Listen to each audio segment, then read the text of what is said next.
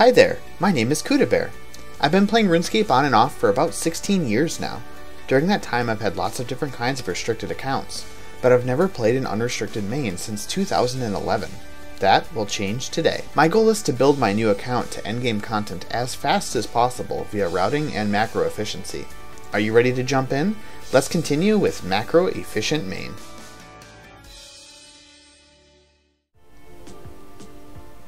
Alright, there's 50 range. So as you can see, I've been doing a good amount of pest control in between videos, as well as some nightmare zone. And I just wanted to get up to 50 range because there's an upgrade I want to go for, and let's go ahead and get that now. And that item is actually a magic shortbow imbued. It's actually a really powerful item, pretty deceptive for its level at only 50. It's actually much more DPS than even a rune crossbow with broad bolts, which is really surprising, as long as you use the rune arrows, which are really cheap. For general use, I'll be using mithril arrows instead, but they're still really good. It's definitely a really undervalued item, as it kind of feels a little newbie, but it's so powerful. Basically the same thing as a Karl's crossbow in terms of DPS, and it can even keep pace with a blowpipe depending on which darts you're using and where exactly you're using it. It's pretty incredible. Generally speaking, this is actually where I'm going to start using ranged more than magic in quests and anything else I need to kill. This will definitely outpace magic DPS, though I can't say for sure I won't be using magic in a couple upcoming quests either. Okay, and the next thing that we're going to do is we're actually going to go ahead and get started with tree runs. Tree runs I find are really important to get started as early as possible. Honestly, I probably should have started even a little bit sooner, but I pretty much just do one each day just to get the farming experience flowing in. It only takes a few minutes, and trees are a massive boost to farming experience, so it's definitely worth doing ASAP. Alright, here's the last tree patch that I can access for now. Just one tree run a day, and that should meet all of the needs we have for farming on this account. It really doesn't take more than that. After I get my farming up a little bit more, I'll also add in a herb run or two a day, mostly for money purposes, not so much for farming experience purposes, though that farming experience does still add up, so it's worth doing. I'll definitely want to bring a couple stamina potions along for the trips, because it seems like it takes me about that long of running, and it's definitely worth having. But it should be a really quick early morning routine just to get out of the way for lots of farming experience. Alright, just like that, through the magic of editing, it's the next morning, so I'm going to see how fast we can get knocked out one full tree run. And if it wasn't clear from the earlier clip, I am ultra composting these trees, but not paying the fee to have them watched.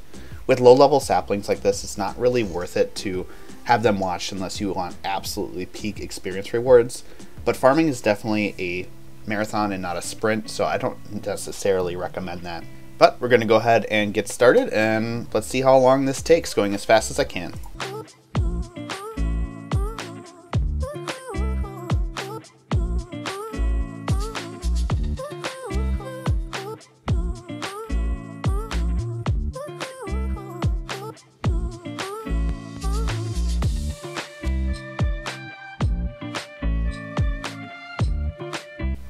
Okay, and just like that, we're done. Just over 5 minutes, and I got 7,500 farming experience, which is effectively double what I started with. I am going to begin using better trees as I can, but I probably won't go too high, as the higher level trees get pretty expensive.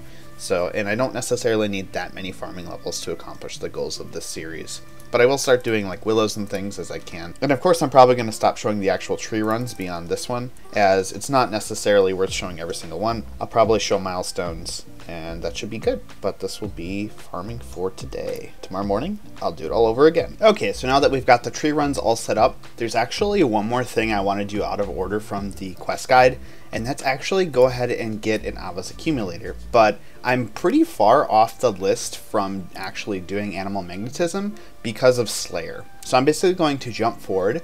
I'm going to do the quest Wanted for a small Slayer experience reward, and then we'll be able to do animal magnetism. So let's get started with Wanted.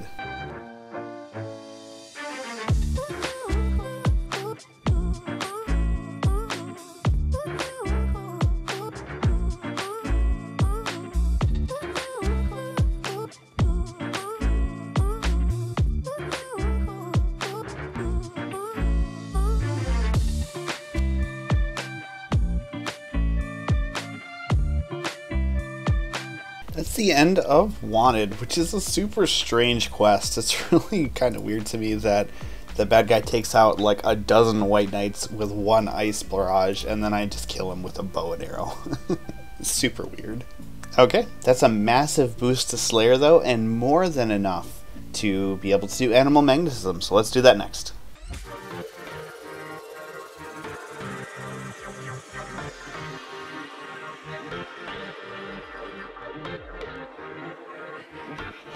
Alright, that's the end of Animal Magnetism, and actually since I was already 50 ranged, I got awarded with an accumulator instead of a tractor right off the bat. That's pretty nice. This is also the first bit of fletching experience we've gotten, which means that I have leveled up all of my skills past level 1, so that's pretty interesting. I feel like the accumulator is such an iconic item it doesn't need an introduction, but just in case for those who don't know, not only does this go in the cape slot and give a ranging bonus, more importantly, it passively picks up all of your ammunition from the ground that doesn't break.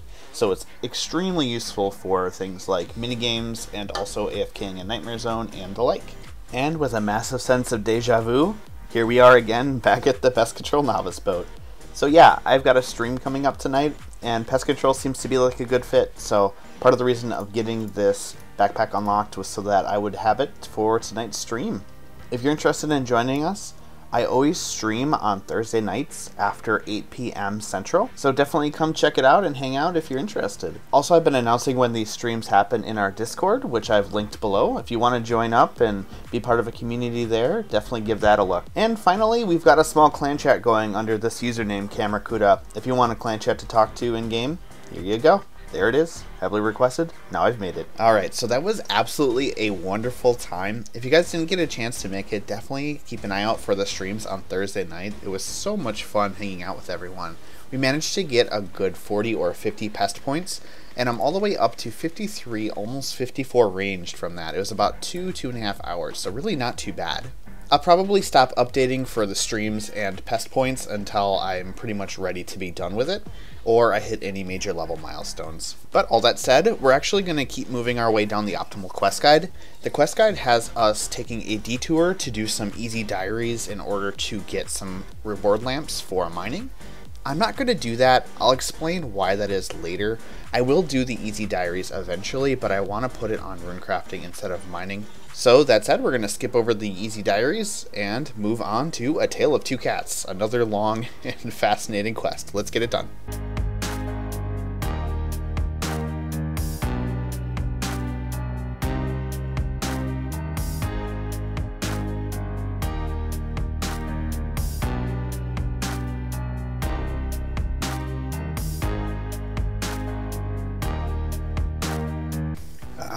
So now we have to wait 15 to 35 minutes for the potatoes to grow as part of this quest, but I have a plan. We're actually going to go knock out the feud while we wait for this stage, so we will do that.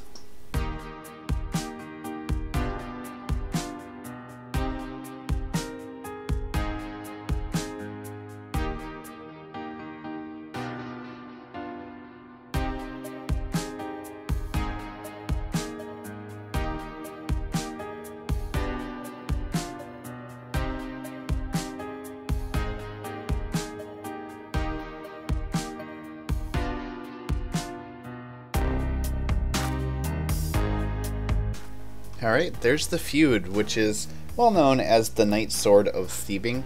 All the way up to 38 thieving from, I think I was like 32 from that. Super nice. And hopefully it should be enough time for our potatoes to have grown. Let's go check them out. Yeah, fully grown, so we can continue now. Definitely worth doing something in the meantime rather than just waiting though.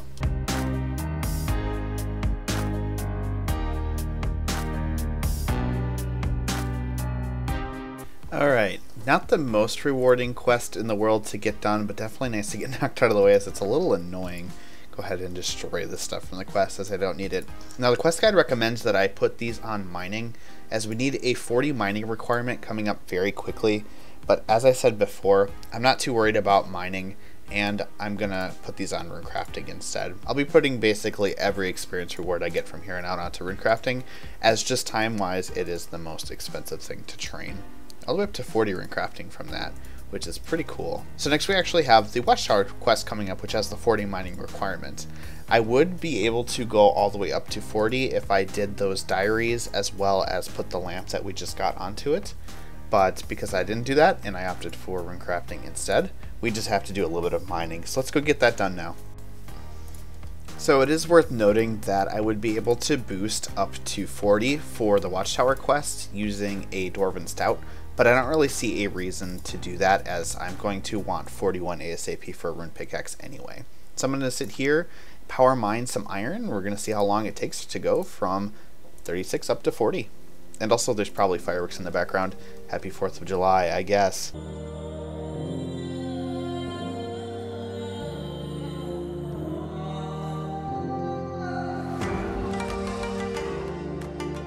Alright, 40 mining out of the way, now we can go ahead and do the Watchtower quest. Let's get it done. So one cool thing about being a main account is your highest level of birdhouse isn't restricted by your crafting level. I no longer have the crafting level to keep up with the highest tier of birdhouse I can do, which is maple. But because I can just buy them directly, I can actually just go ahead and build them anyway to keep up the hunter training. I'll just be able to sell the clockworks again later for a little bit of refund on the cost of the birdhouses rather than reusing them every time I want to build them. Now that my farming level is high enough, actually it's been high enough for a while, I just kind of forgot to add this into the routine. I can actually do hardwood trees, and hardwood trees are some of the best farming experience you can get, the downside being of course that they take 3 days to be ready. But it's definitely worth doing as they're dirt cheap and they give you massive amounts of experience.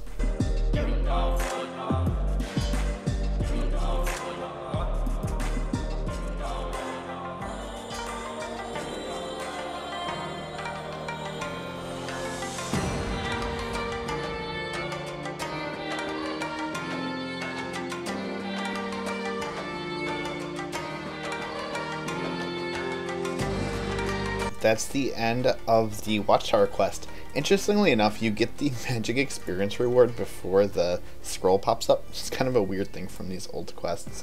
This one's really nice to have done, as I get a lot of magic experience, and now I can also finally teleport to the Watchtower, which tends to be a little quicker to get to Yanil if the Nightmare Zone teleport is on cooldown. So that will be pretty handy. But with that in mind, we're going to keep going with the quest guide and move on to In Search of the Marique. Actually, the next few will all be in Mortania, so let's get it done.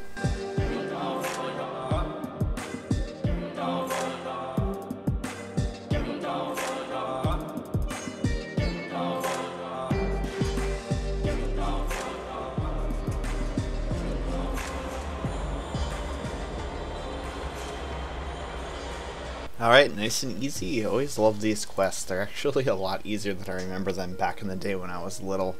It's definitely not as annoying as it was.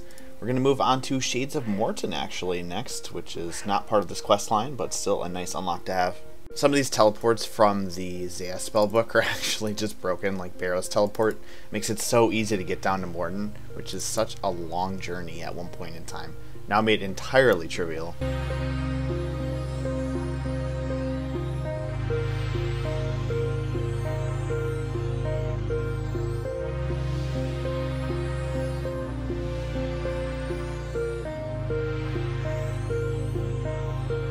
Well, that was weird. I didn't realize how fast that one ended. And the quest helper had a little bit of trouble on that quest. It kept getting desynced with the step to sacrifice the oil. But super nice to have that one out of the way. So let's go ahead and move on to In Aid of the Marique to keep this quest line going. One small thing that you can do is you can actually bring this diary down to the apothecary, the diary from Shades of Morton, and he will actually give you a small reward of herblore experience that could be worth it. So it's only 335, maybe not worth it to do that on a main account, but I did it anyway since the quest guide recommended it and it helps us get a requirement for a future quest.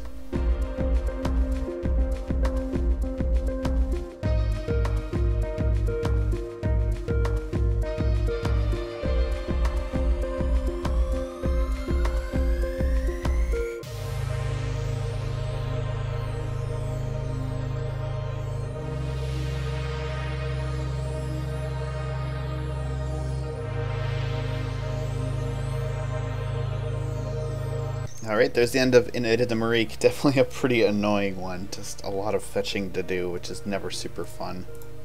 But glad to have it out of the way. Also, the Ephraites aid, which was added in the Silver Jewelry expansion, is entirely broken for this quest. It makes it so much easier to do the traveling portion with your follower when you have this. Definitely recommend grabbing it if you're a main. But with that said, we're on to Darkness of Hollowvale, which is also annoying in its own right, but not quite the same. So, as you may have realized, I don't have all of the requirements to start Darkness of Hollowvale. I'm missing the strength requirement, but if I just take a sip of Super Strength Potion, go all the way up to 45 strength, all of a sudden now I can start the quest. This is one of the very few quests that actually allows you to boost it to get around a check at the start of the quest. Usually all of the boostable requirements are the ones that only check during the quest. So it's pretty interesting. Just, you know, Vilaf there would not let me start the quest until I had a swig of my strong juice, and all of a sudden then he was like, oh yeah, you're great.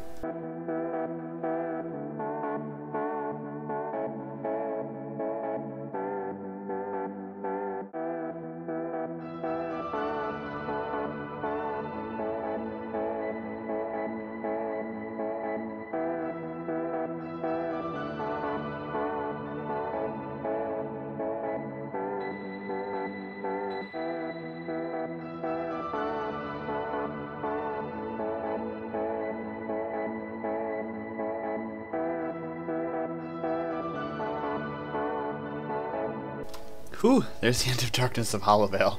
Definitely a very long quest. So the quest helper has made it trivial to get through the city, which is probably the most annoying part. Definitely glad to have it done. A lot of nice experience rewards from that quest, which is really great. And we also get this Tome of Experience. The Optimal Quest Guide recommends putting this on mining, but as I've explained before, I have other ideas in mind for how we're going to get our mining up. So I'm going to use all of this on rune crafting. It's 6,000 total experience. And it's definitely worth it because rune crafting is so slow. And all the way up to 41 from that, which is amazing. And thanks to all the running around we had to do, I was able to do a lot of passive alching and got all the way up to 60 magic. So we're actually going to go take a small detour and get one more gear unlocked that's really fast, but really awesome. And of course that is to unlock the Mage Training Arena 1 cape, which is always a very fast and very worthwhile thing to unlock.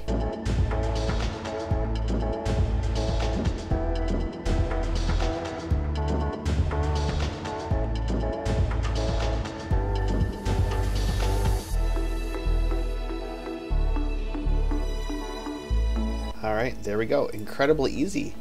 And obviously the cape is wonderful because it gives a massive plus 10 magic attack and defense, which could come in handy later on. I'm also going to go ahead and grab the free Staf. Obviously you need to come back and get all three eventually anyway, so getting one free is pretty helpful. Won't be doing Magic Training Arena 2 for a while though. So unfortunately this brings us to yet again the end of another episode of Macroefficient Main. Definitely made some pretty good progress this episode. However, the vast majority of my playtime was pretty limited, so I did a lot of farming more so than much other progress. But we did at least get knocked out a couple of longer quests, up to almost 150 quest points. I think we'll be able to make the push for Barrow's Gloves within the next couple episodes, which is going to be extremely exciting. Quick stop at Hans here shows that it's been just over 14 hours since the last episode. Now, I've been spending a lot of time getting extra footage for Time Traveler, so that's not entirely all playtime. In addition to that, I think I had 3 to 4 hours of pest control in this episode as well. Generally speaking though, I bet you'll see the playtime go up more and more per episode, as there'll be more to do between episodes. Of course, the Wizard's Mind Bomb collection continues to grow. All of the donations have been so incredibly generous. We got some massive ones in last week's stream, so this is incredibly exciting. Thanks so much to everyone who's contributed so far. This is such a fun little side project to watch grow, and I'm excited to see where it continues to go.